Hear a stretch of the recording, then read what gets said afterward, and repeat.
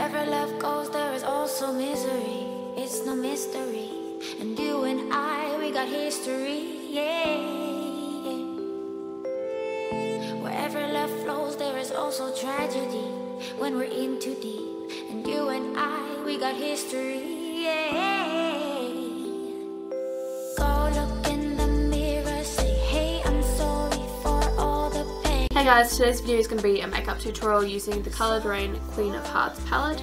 This has just got a lot of foiled shadows and a lot of matte shadows, and it's mostly warm tone, so this is the look that I came up with using this palette. So if you want to see how I got this look, then just keep on watching. So I'm starting off with my Bourjois Healthy Mix Serum Foundation, and I'm just going to put this all over my face with my damp beauty blender. All the pain.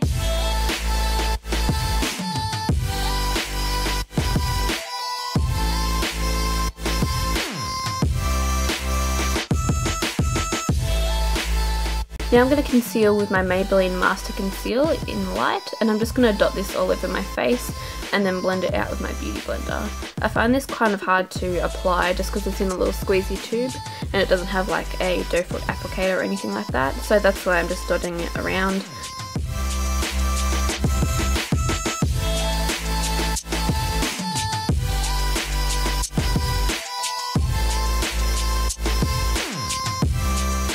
Now I'm going to set my concealer in place with my Australis Fresh and Flawless powder. This is in Natural, and I'm just taking that on that same damp beauty blender and packing that where I put that concealer, just so it doesn't crease under my eyes and it stays all day.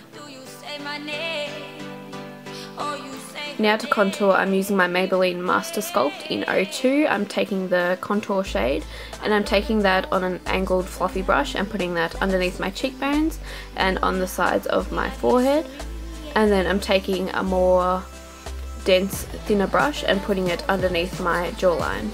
Now I'm taking my Models Prefer Soft Touch powder in Radiant Bronze, and I'm going to bronze up my face with that.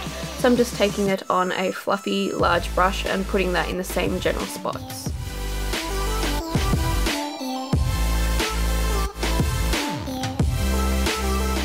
For blush, I'm using the La Femme blush in Misty Plum and just packing this on the apples of my cheeks and blending it backwards, and then blending that out with my beauty blender because I put on a little bit too much.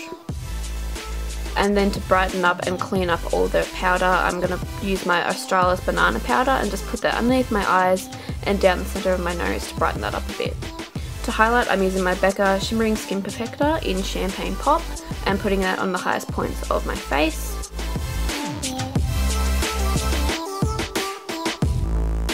And then I'm using my Sleek Highlighting Kit in Solstice. I'm taking that really light yellow gold shade and putting that on top of the same spots. I just wanted it to be a little bit more goldy.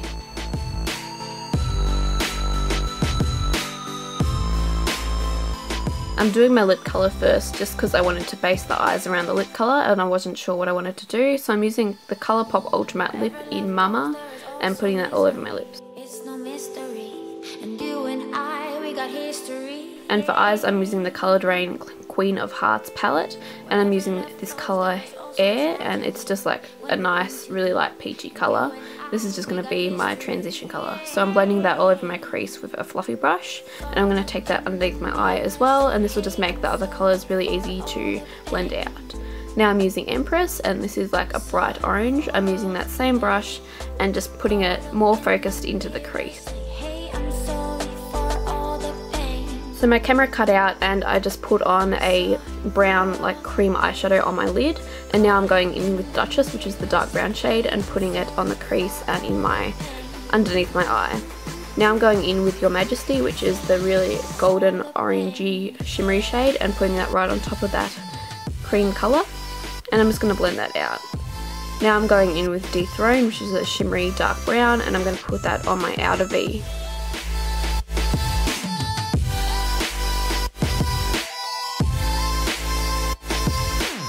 I'm going in with Makeup Geek Butter Bing. This is just a deeper brown colour, just to deepen that outer crease and slightly drag it into my crease.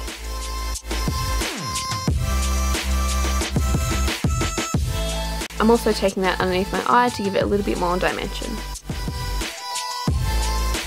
Now I'm taking Crown, and this is like an iridescent white colour. I'm just going to highlight my inner corner with that, and I just took it on my finger. Now I'm using the Colourpop Super Shock Shadow in Glow, and using that to highlight my brow bone. To line my waterline, I'm using the L'Oreal Super Liner in Seductive Black, and just putting that right on my waterline, and I'm going to smudge that downwards and make it really nice and dark. For lashes, I'm using the Eyelaw Dramatic 202 lashes, and just putting them on my upper lash line as close to my lash line as I can, and that's the finished look.